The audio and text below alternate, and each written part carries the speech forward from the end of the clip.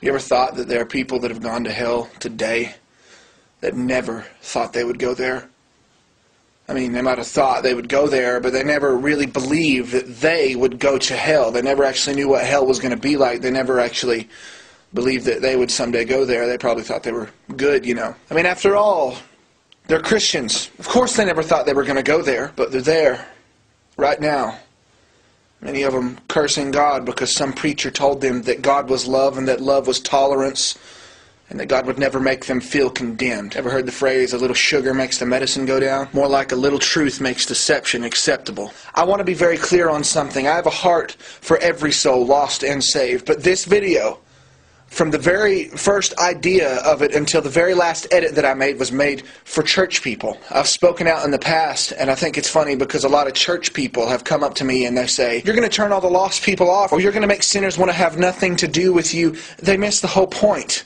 I'm talking to you. I'm talking to church people. The people that already think they believe in Christ. The people that serve in churches. The people that evangelize the lost. The people of the church. You know, I'm going to tell you something. It is an absolute, no second question, no explanation, no hearing of your life story, impossibility for you to be saved and yet live in a continuous state of worldliness. And you say things like, God will forgive me. God has been with me since I was a kid. After all, I got saved a long time ago. Surely He will just forget about all this. And you say things like that, but you keep on doing all of the evil you can. You intentionally indulge in your favorite sin, and while there's still time to stop, while there's still time for you to just think about it and say, no, I don't want to do it, in the same breath you say, boy, I'm sure glad God is merciful. But Christ, seated at the right hand of the Father, looks down from heaven and He says, do you have any idea what your forgiveness cost me? I had flesh torn off my neck and back and legs. I had a crown of thorns jammed into my head. I was stabbed in the side. Gore gushed from my hands and from my feet and from my back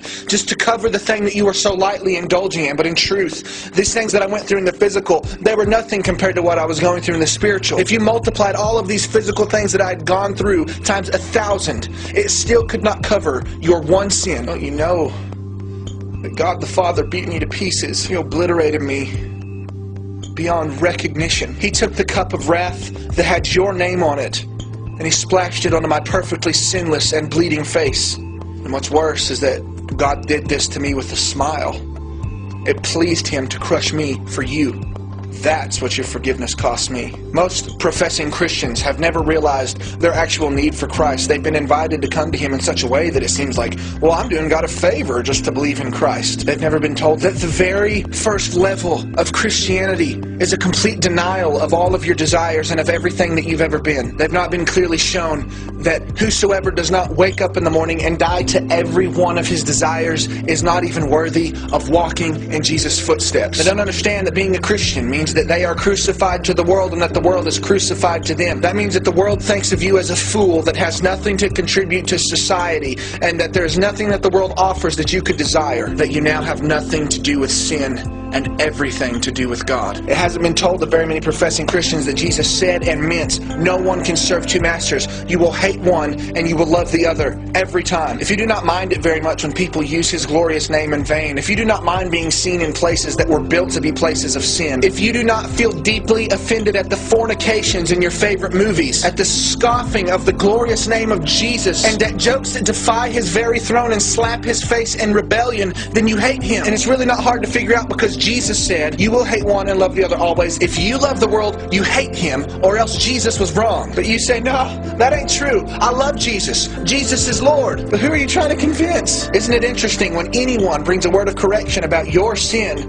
you immediately pass them off as unchristlike and judgmental? It's disgusting that it's more of a scandal in this church culture to reprove sin than it is to laugh at it. The one who says sin is wrong is judgmental, and the one who commits it and encourages others to do it is Christ-like. How disgusting. You don't want to be like God. You just want people to back off when they start reproving the thing that you were the most in love with. True love for God means true hatred of sin. In Matthew 7 and in Luke 13, Jesus says that many will be telling him on that day that he is the actual Lord of their life, but he will say, "Depart from me, I never knew you." Your professed faith in Jesus means absolutely nothing. You say, "Well, you know, Nate, you really can't just judge a book by its cover." Well, I heard a great preacher recently say that that whole idea is really an invent of Satan, because Jesus said you can judge a book by its cover, because in John 15 he said, "You will know false prophets by their fruit." Tell me, how long would it actually take you if you walked up to an apple tree and there were fruits of apples all over it for you to say that it was an apple tree? A good tree cannot bear bad fruit, and a bad tree cannot bear good fruit. That's what Jesus said. Jesus said, "I am the vine, you are the branches. He who abides in me and I in him bears much fruit, for without me you can do nothing. If anyone does not abide in me, he is cast out as a branch and is withered, and they gather them and throw them into the fire." No one has to hear what you've been through. No one has to know that at one point you got saved. All they have to do is look at your fruit. You've been serving in church your whole life, but look at your fruit for a second. What are the things that come out of your mouth when you talk to people in conversations? What are your affections set toward? Are they God things? You can tell him that you've served in church. You can tell him that he's Lord. But if you die without bearing Christ's fruits, you will go to hell for all of eternity. And 10 million years will pass, and you'll be under the weight of this thing that no human on earth can bear for even a second. And it'll be like no time has passed in eternity. No time.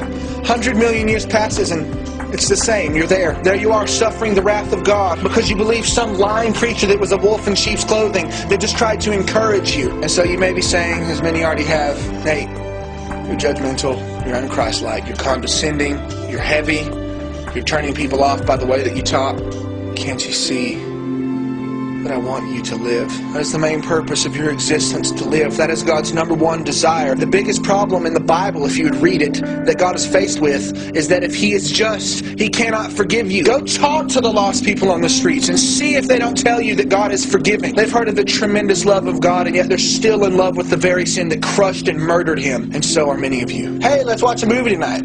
What, there's nudity and there's 12 GDs? 140 F words? That's alright. I have freedom in Christ. Freedom from what? Freedom to let some of the worst words that can spill out of a human mouth serve as your entertainment? And yet you still claim that you love him with your whole heart? You make lighthearted gestures at the very things that murdered him? And not only that, but you spit in the bloody face of the Lamb of God as he hangs on the jagged wood, taking your wrath. And you say, "Don't worry, he forgives." Do you know the character of the God you serve? In the book of Jeremiah, God's people have been wicked by serving other gods and having their affections set on other things, and willfully sinning and not saying that they had sinned, and not acknowledging their need for God. So we find Jeremiah in chapter 14 repenting, genuine biblical repentance for the people of God. And he said, "Lord, we confess our wickedness and that of our ancestors too. We have all sinned against you. For the sake of your reputation, Lord, do not abandon us. Do not disgrace your own glorious throne. Please remember us and do not break your covenant with us." It's really good repentance. It's really genuine. It's better than what most of you have prayed. But what may shock you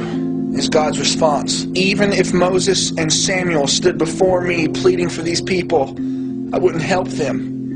Away with them. Get them out of my sight." Then he told Jeremiah, "Do not go to funerals to mourn and show sympathy for these people, for I have removed my peace and my protection from them. I have taken away my unfailing love and mercy." These weren't the lost people of the world. These were his people. So you may be questioning, "Nate, why are you saying this? To me, you still sound judgmental." Well, I heard a story of a young man that was dying on his deathbed, and his brother was there next to him. And he said, "Brother, why have you been so indifferent to me about my soul as you have been?" And his brother said, "Indifferent? I haven't been indifferent to you.